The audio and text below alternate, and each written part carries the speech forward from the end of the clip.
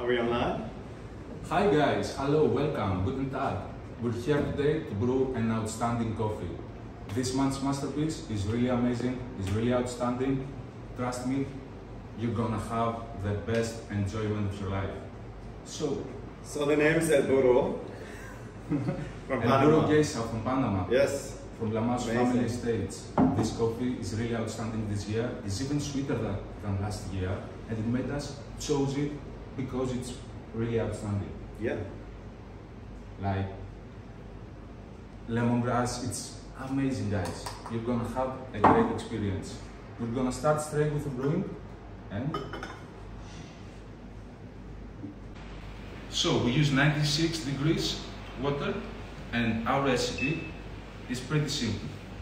15 grams of coffee, a nice bloom at 50 grams. It already smells amazing, guys. Can I try? Absolutely. Oh yeah, super floral, hitting you there. Jasmine, bergamot in the background. So you do 30 seconds of blooming. 30 seconds of blooming, 50 grams of water. Oh, you nailed it. Very good. So when I see 29, I start. Start always from the center, and then circular motion. And I stop at 120 grams, my second pour. Okay. Tell me what to So do. when you see 59, please start from the center, and then circular motion, and reach to 180. Excellent. 59? Yeah. That's now. Okay, let's do it. Perfect. 190? 180. 80. That's it. Thank you very much. Very cool. So how many grams of coffee did you put in? 15 grams, 250 grams in total. We divide it in 4 pours. It's super similar to our recipe that we use in all our cafes, but because we always think about you, we downgrade a bit the dose so you can have more coffees at home. Tell me what to do. I feel At like 130, we're going to 250, and that's it, guys. that's it. It's very simple. Cool, cool. Keep it simple, eh? Did you say 250 or 220? 250. Wow. That's it. Yes. So this goes really fast, right? Is that, are you sometimes going slower or faster? Or is this, are you always trying to hit like 2 to 20 to 30? Always depends on the coffee. Now this is a washed coffee, it's a dense coffee. We want to extract the sweetness, so we want to reach the 2 minutes 40 mark ideally. Cool, cool, cool. Nice. And so this is going down really, really nicely, right? So cool. We're using the ceramic V60 because we want to highlight this amazing acidity of this coffee, like lemongrass and all these citric flavors really shine through from hot to cold. And as it gets cooled down, this coffee, peaches pop up out of nowhere. Yeah. It has a bergamot finish. It's really amazing, guys. Yeah. So in the masterpiece, I'm not sure if you can hear me, but Ilona will tell me. Yes. In the masterpiece, we are featuring natural process, anaerobic process. This is a wash process geisha. So super clean flavors. We really wanted to present something clean and on the spot geisha experience for you. But we chose this one from El Burro, which is from the La Mas estate. There's also a leader, and then the people say, a leader is so much more famous. And so we said like, okay, let's go blind. Let's have a cupping table, and then let the coffee speak to us. And then we find the one really that is standing out. And that was El Burro, washed here. And the flavors are absolutely fantastic. So we will roast this next week. Absolutely. So this is kind of like a sample roast that you're using here, right? Cool. And it's already amazing, guys. Nice. Shall we try this? Absolutely. This you brewed earlier? Yeah, just before we start. Okay, cool, cool. So, amazing. You do this one, I do that one. Can we have a couple of glasses or 2 more cups, please? Quickly. Yes, thank you. Thank you. Very good. So, this is the pot. Which one is which? This is the hot version. This is the hot version. Cold version. This is the cold version. So, cool, amazing. Thank you so much. Wow, Thank you. one word. That's easier than to remember, right? So I didn't want to mix my cup with your. Oh, can we say fucking amazing? I'm not sure, but this is like fucking amazing. Okay. It's amazing. Yeah. It's amazing. It's super light, okay? Almost champagne-y, sorbet. I can see where this comes from. Like a pink lemonade, can we say that? Absolutely, I think you can. Wow. Really so much happening here in the background. Hi guys. And is that gooseberry in the finish, or what's the stuff fruity? It feels almost grapey somehow, but it's a nice sweetness, and the bergamot finish is like outstanding. Yes. This one is cooled now. Did you try the cool one? Yeah. Wow. This now, the body is going up, the sweetness is really jumping up. We get peach nose. Yeah, peach apricot. It's like super delicate, guys. You're gonna love this one. I don't eat star fruit so often, but whenever I'm in some country and I bite into a star fruit, it's always like, oh, what is happening in my mouth? Like, this is sweetness, where are the flavors? And then suddenly the flavors are coming in, and I have that finish of the star fruit in here. So cool. So this is a really, really easy method. So guys, when you are receiving some visitors, when you're receiving the Masterpiece next week for the Masterpiece subscription, you know what to do. I need more of this for sure.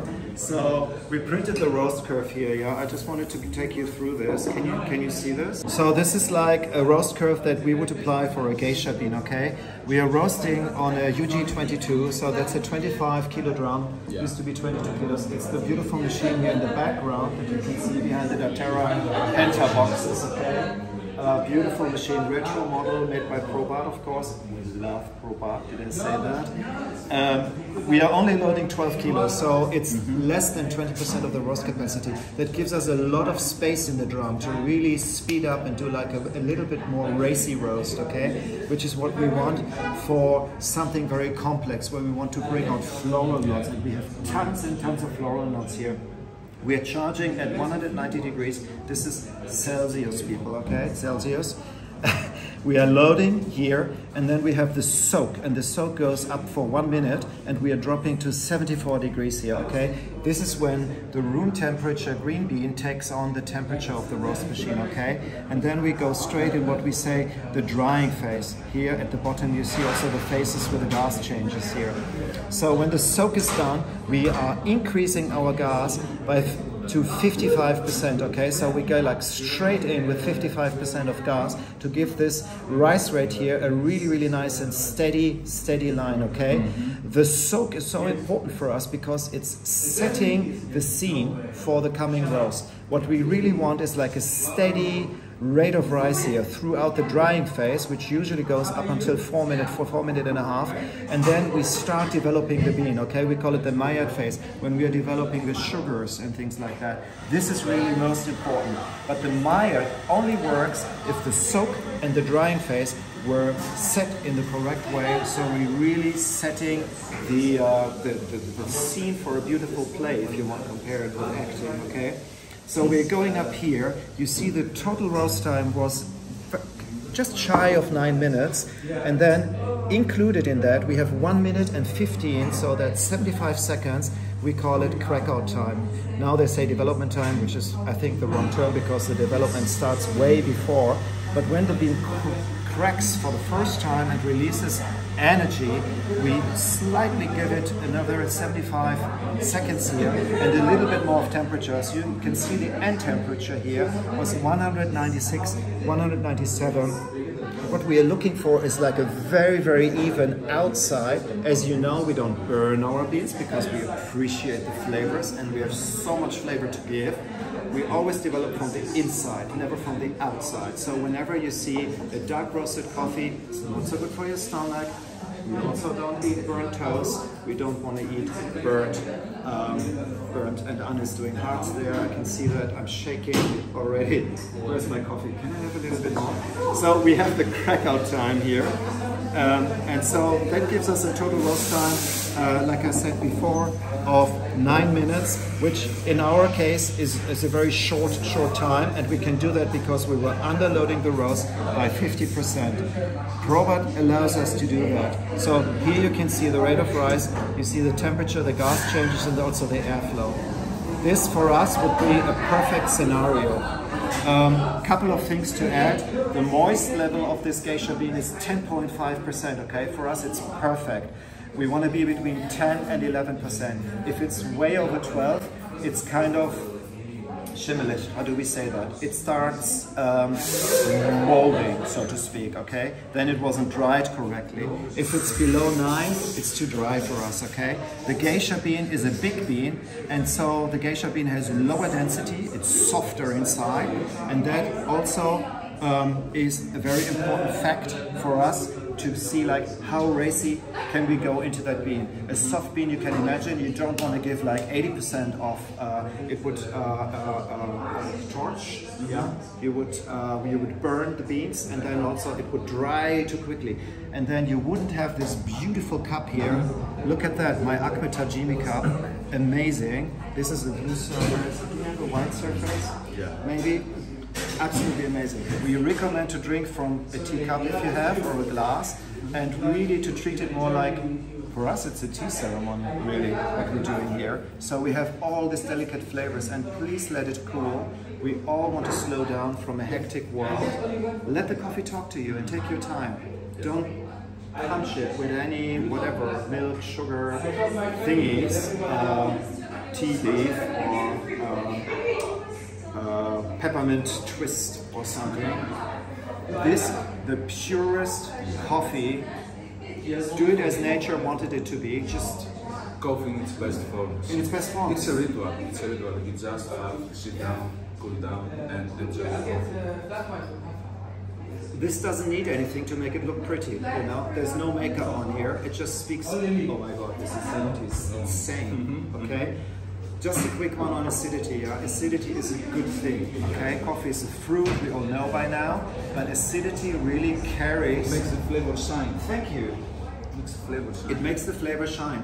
It's like butter in baking. Okay, it brings flavor to the cookie, or it's like fat on the meat. You know.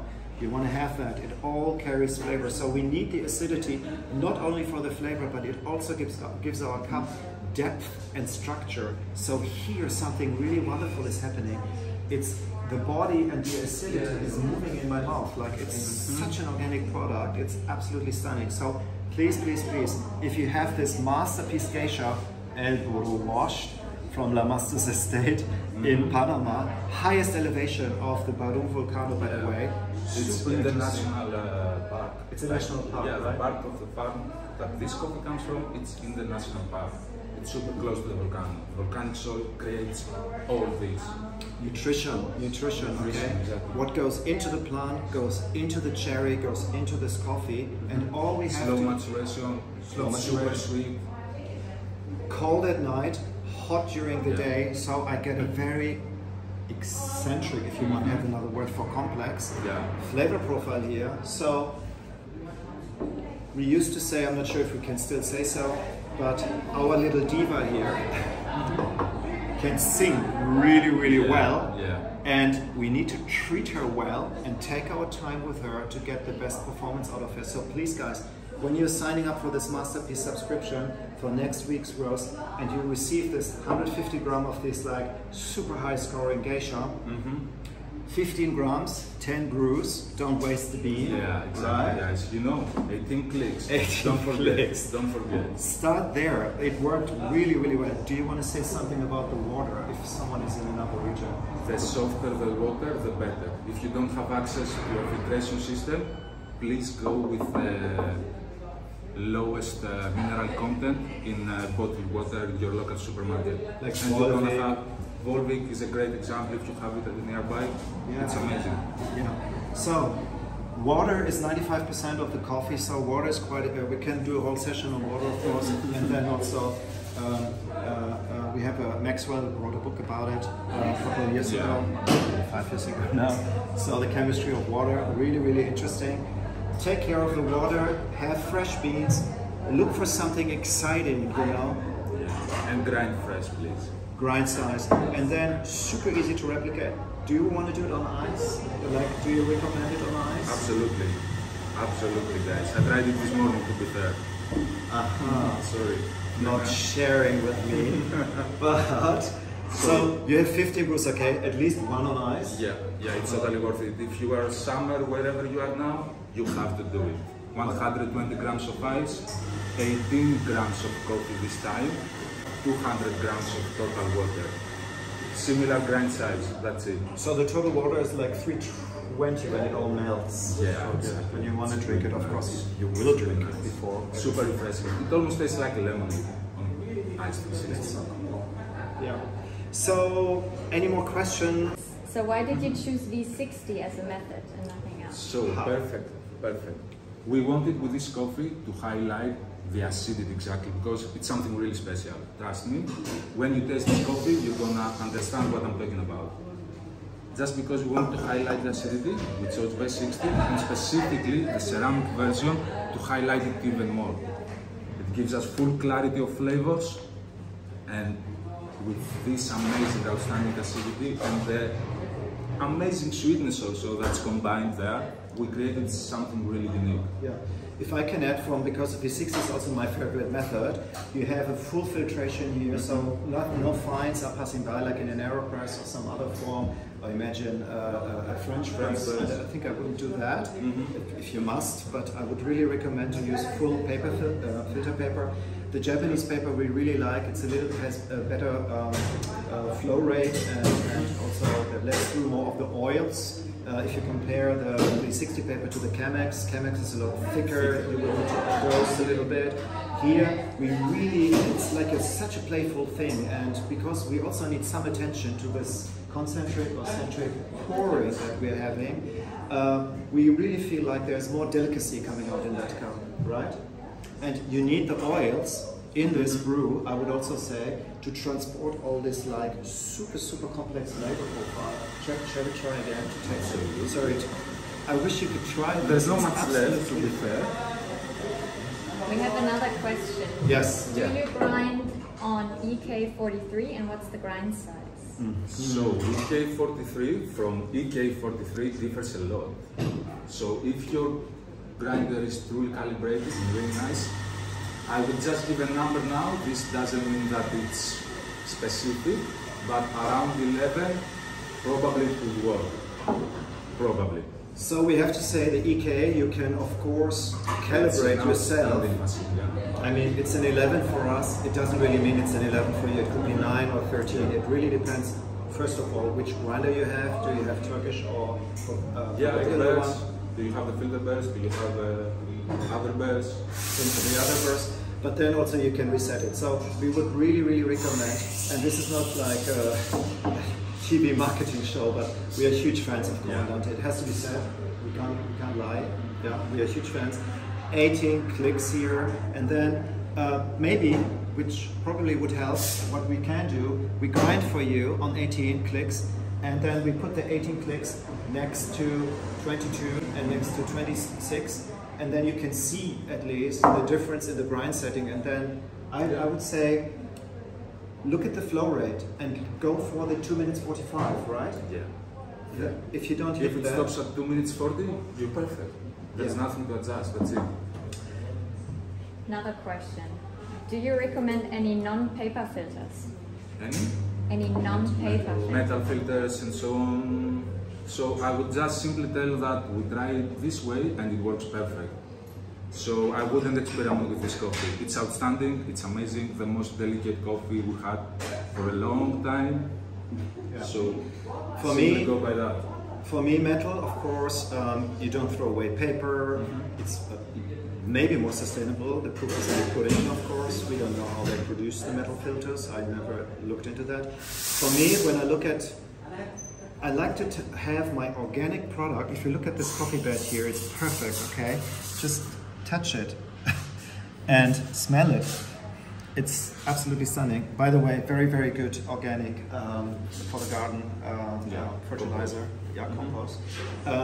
My organic product is touching an organic product, okay? For me, that makes a difference. And having this structure of the cellulose, really makes a difference in like how many coffee oils are passing through this filter. On a metal, you can imagine I think it's self-explanatory, right? It's just passing through. For me, For it's in my head. I get a metallic taste out of it, but I'm sorry, you know, I'm kind of old-fashioned. But I really prefer organic matter on organic matter. Yeah, linen is good. We used to do the wood neck with the linen, but then how do you clean it from like you have an anaerobic coffee, and how do you clean that taste out of the linen cloth? Yeah. You know, but that used to be my absolute favorite method. But then you maybe just stick to the Geisha coffees all the time. If you can. One last question. Yeah. Would you compare, please, V60 with Mocha Master? Wow. Great question. So, the good thing with Mocha Master is that it sprays the water simply in the center. So, you can't grind fine with this coffee because you want the sweetness. So, I would truly try it there. That's an easy yes for me. Okay, so sorry, I talk too much, and with my hands, but that's me. So, if you put in great coffee will come out. That's rule number one. So don't discriminate any brewing methods, okay? Even the French press, it sounded a little bit negative earlier. If someone loves the French press, do the French press. All we ask is buy great coffee. Yeah. And then there will also be like a great coffee experience. But I also feel like that different people have different preferences. But I would say our coffee tastes good on a Mocha Master, but you only have 150 grams, so 80 grams for 1 liter on the coffee Mocha Master. I would say like go bit by bit and stretch it. And join us in the ritual. It's a ritual. Prepare your coffee by hand. It's amazing. Nothing more rewarding than that, guys. How do you brew in the morning? Comandante at home, and I prepare my brew. Then I go to work. Okay. I do the same. I got stuck with the V60. It's my morning ritual, and really easy. I put the water first while I'm grinding, and I'm very good at grinding. I once won the grinding YouTube. Nice. Maybe soon. So, and I think like if you want a little tip with the grinding, if you want to grind a little bit faster, hold this steady, okay, when you're grinding. Don't do this, okay? So if you hold this steady, then of course my mass up here will have a steady flow rate to the bottom and hits the grinder. And I would say like you're cutting on 30% of the time, okay? Ilona, next time we brew in the office, okay? Ilona is filming here. We do that. So for me, like I'm grinding while the water is boiling, and then I'm getting ready. I'm really taking the smell in, you know, and that 5 minutes max. Get an amazing coffee. Cool. So I think like if there's no further question, we want to wrap up. The video will be on YouTube, of course. Ilona, we do a good video. Okay, YouTube. We do a little vlog, Anna. Yeah. We do a little vlog. The recipes, screenshots, and off you go. Enjoy the masterpiece. So, how do you do this? Swipe up for Masterpiece subscriptions. For the Masterpiece subscription. So we are sending out the coffee. We're roasting 1 or 2 batches, first week of each month, and you get 1 bag of coffee, this extraordinary coffee, this exquisite rarity, like a Burro Geisha washed, that you should not miss once in a month. Yeah. So do yourself a little treat. I think this is the best, really the best of the best that you can get from us. And we love making and selling coffee, guys. Ciao. Ciao. Cheers.